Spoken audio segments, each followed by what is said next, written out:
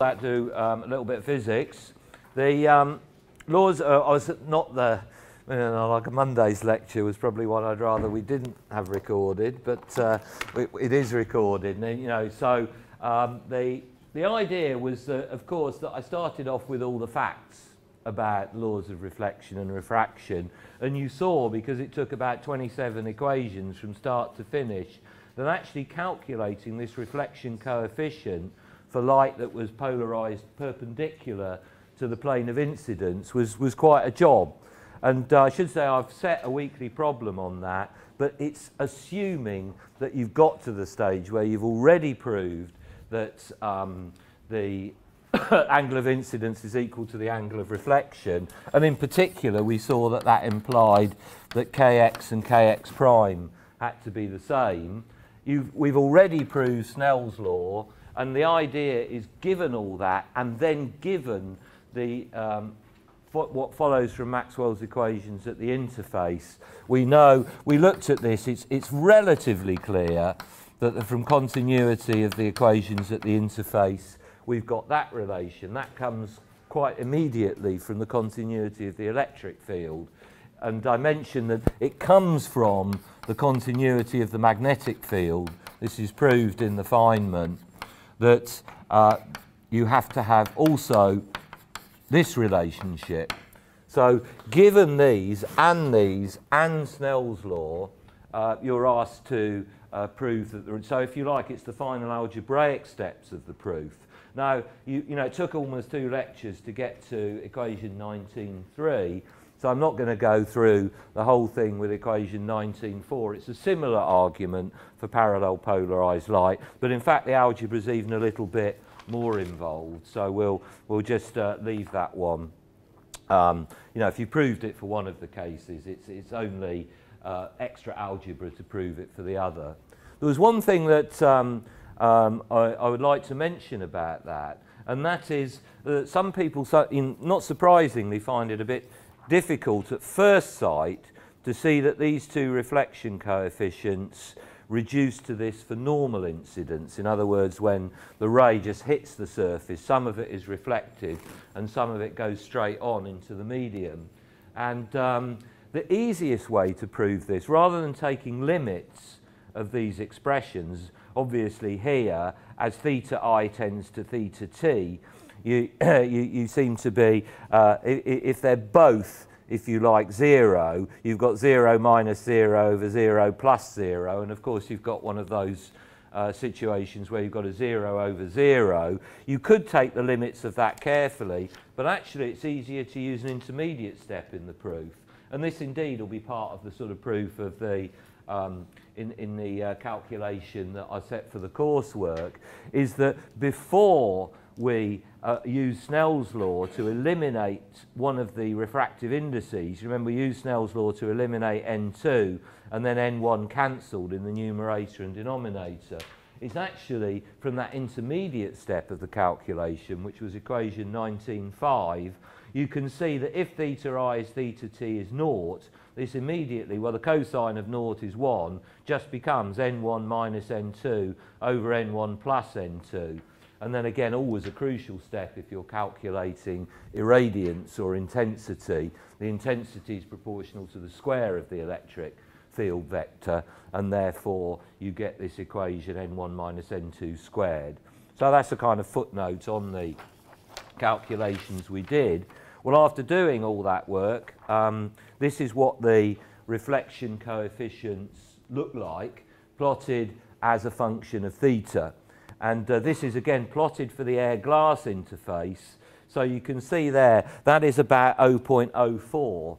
You can immediately tell we're going to get that from, if I just use this here, if you've got N1 minus N2 over N1 plus N2 squared for normal incidence, well, if you've got glass, you've got 1.5 minus 1 over 1.5 plus 1 squared, which is 0.5 over 2.5 squared, which is a 5th squared, which is a 25th, which is 0.04. So this is actually, you've got to choose some refractive indices to make a definite plot.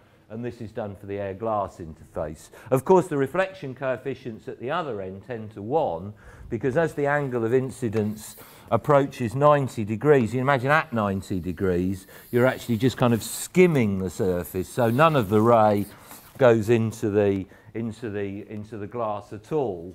But it's a very noticeable feature of this is that although r perpendicular is just a function that increases from 0 to 1 smoothly, there's actually a 0 in r parallel. And that's a very obvious feature of this plot. And I must say, my apologies, this is the one time that one of the diagrams in the course handout is actually really misleading. I took this from a book and only noticed it later and didn't have time to sort of put it back together. This so-called Brewster's angle, where you basically get a linearly reflected, the beam is polarized, because even if you shine white light on the surface, none of the light with parallel polarization gets reflected at this Brewster angle, which is about 56 or 57 degrees for air glass. But that specifically occurs when there's a right angle, not as drawn on this sketch, where there's a right angle between the reflected beam and the transmitted beam. And if you look at that in a better diagram, this is the one that I wish I had used, it becomes, I think, clear why that's actually the case physically. Because if you have, you know, like we used, the whole idea of that long calculation was that at this point, the three waves are the same wave. So we've got these exactly what are called conditions of continuity of Maxwell's equations at the boundary, was precisely what enabled us to calculate the coefficients. And so if remember always, this is the circles representing the oscillations perpendicular to the plane of the view graph here. And imagine we've got an unpolarized beam. In other words, it's got components in both senses. Well, here, at this angle, if you're in the plane, let's just concentrate on the in-plane oscillation of the electric field. In this wave, the in-plane oscillation, of course, it's Maxwell's equations. It has to be perpendicular to the k-vector. We know that from our basic solutions of the Maxwell equations. But this is the same wave at this point, and you can see that if you were to have a polarization in that sense at that point, it would be along the direction of the reflected ray. So that is forbidden by the Maxwell equations. So the reflected ray has none of this in-plane component, because the in-plane component would have to be along the k-vector, and so it would contravene the basic solutions to Maxwell's equations. So the reflected ray, if you start with unpolarized light and hit it on the surface, all of the in-plane polarization travels into the medium, and the reflected ray is then polarized. And that was, in fact, at the beginning, that was the only way people could produce polarized light. Chemists have now discovered this much more clever way of doing it with polarizers, with Polaroid, which I'll come to. Incidentally, too, there we go. It's a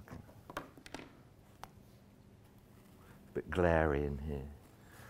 That's precisely how sunglasses work, is that if you want to cut out, if you want to actually see, I mean, they're good sunglasses, of course, are the ones that have got so-called, they're called Polaroids, polarizing lenses in them, because reflected glare, if you've got reflection of surfaces, it's polarized. So if you're looking at an unpolarized light source, the reflected glare is polarized, and then you have polarizing lenses that cut out the reflected glare.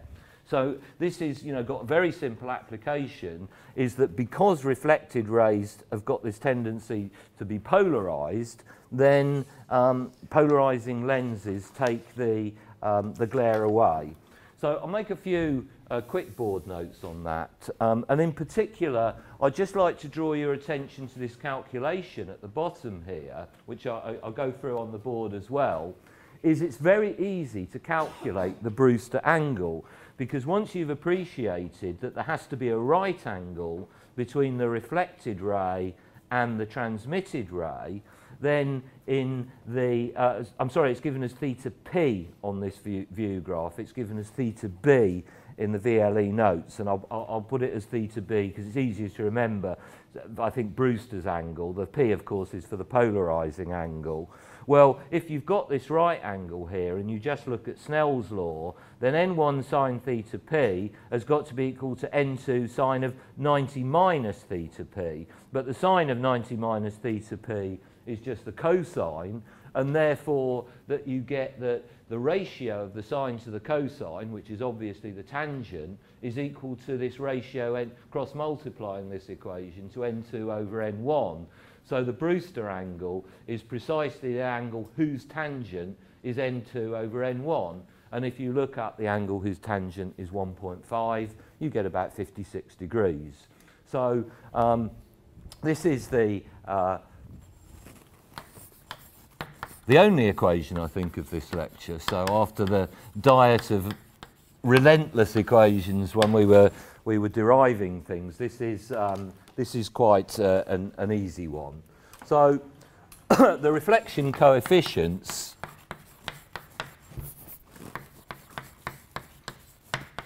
and again, I think it's very, satisfying to have derived them from the Maxwell equations, because these were completely unthought of, if you like, and in order, to have and this was one of the reasons Maxwell's theory gained great acceptance, was the quantitative accuracy of these predictions and indeed the understanding of what polarization really is. So the reflection coefficients are plotted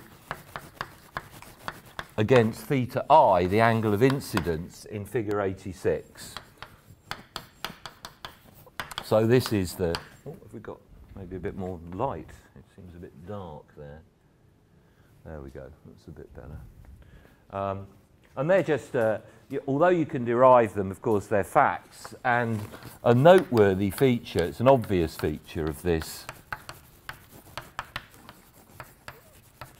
is that R parallel, this is the reflection coefficient for the light with the electric field vector in the plane of incidence and reflection, goes to 0 at an angle theta b. So yeah, sorry, I used theta p for polarizing angle on the view graph, but as I've used theta b on the VLE notes, I'll stick to theta b on the board notes, known as theta b, known as Brewster's angle. Again, of course, after the scientists who discovered this, known as Brewster's angle, for which theta I plus theta t is 90 degrees. And at this particular geometry, oops, somebody's not cleaned this board. I just use one of the ones over here. So it's a very simple application of Snell's law, applying Snell's law. Very easy little piece of maths in this lecture compared with the last one. Well, n1 sine theta b, that's the product of the refractive index with the sine of the angle of incidence, is equal to n2 sine 90 minus theta b. This is n2 times the sine of the angle of transmission. So Snell's law is just straightforwardly applied. Well, this is just n2 cos theta b, and cross multiplying we get the very easy expression that sine theta b over the getting ahead of myself, over cos theta b, which is of course tan theta b, is equal to n2 over n1. So if you know the ratio, and almost always, rather than, I mean, you can set little tricky problems where you go from water to glass and so on, but quite honestly, almost all real optics problems, particularly in the light regime, we're interested in going from air to glass. And air is, air has not quite got the refractive index of a vacuum, but it's 1.00001, something like that. So it's effectively 1. And so you can think of it, if you like, as just, if you're going from air, it's just that the tangent is equal to the refractive index of the medium, or if you prefer, arctan theta b. Sorry, let's put it, excuse me, theta b is the angle whose tangent is the ratio of the refractive indices. And I'll mention this here explicitly because the course handout has got a really poor diagram because the angle on the course diagram is not a right angle. This was a good diagram that I took from another book. This is a really poor illustration of Brewster's angle because you can see that is, you know, in the sketch is not a right angle. So I'll just mention that the situation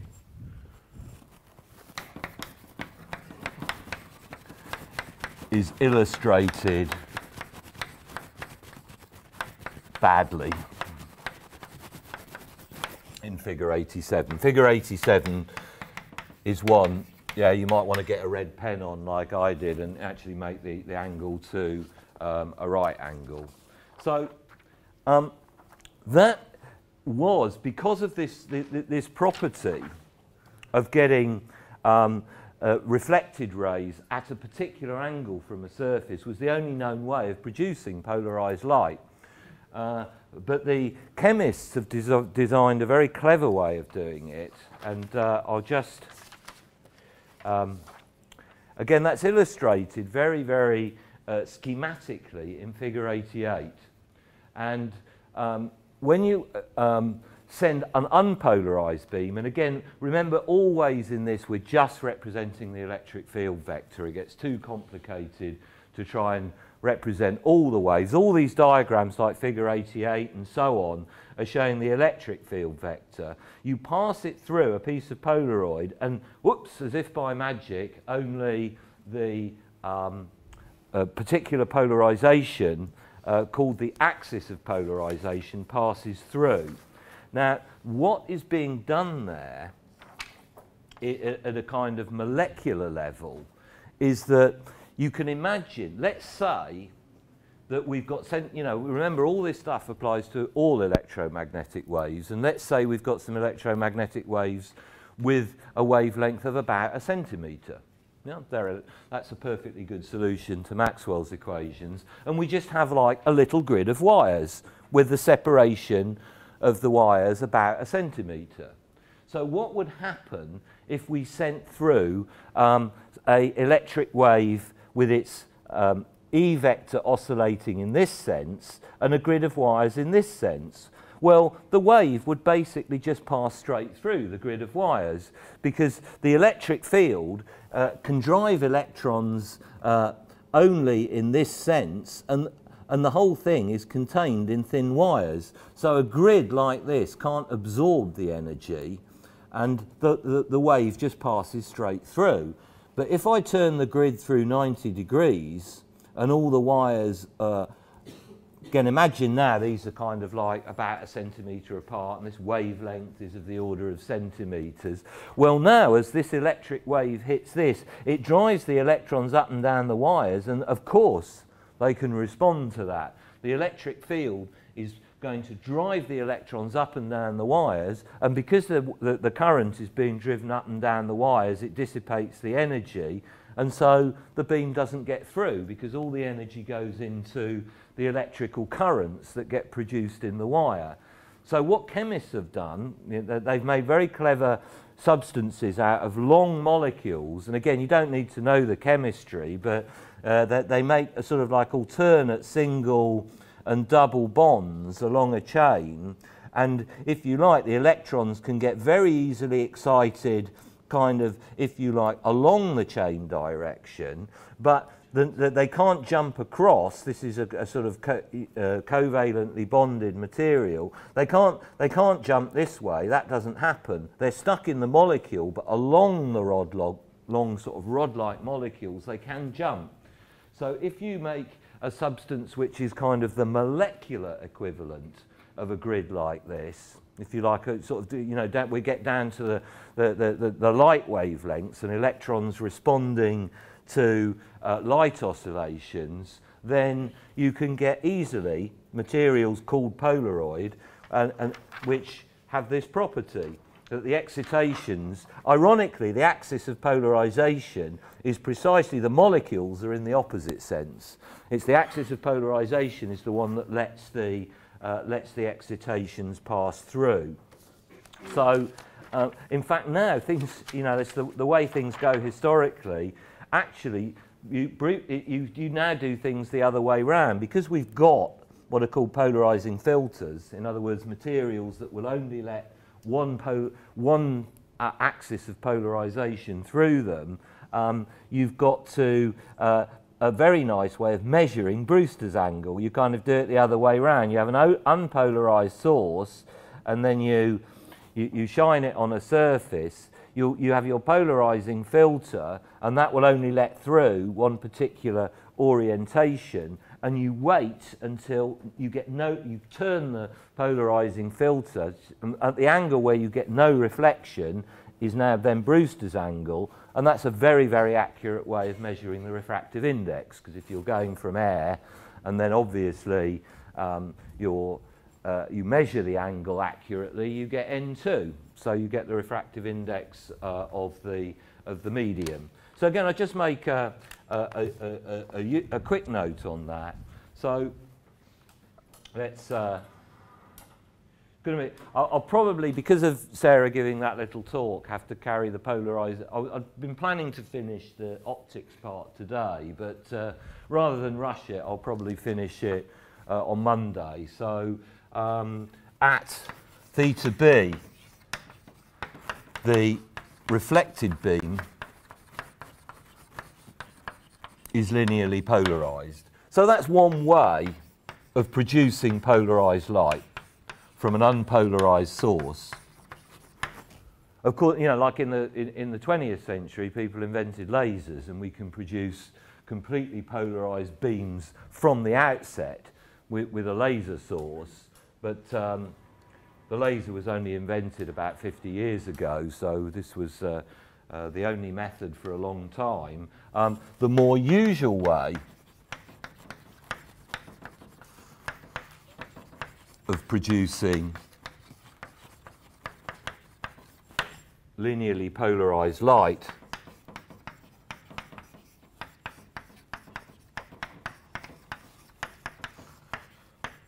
is by passing unpolarized light through a sheet of Polaroid, and that's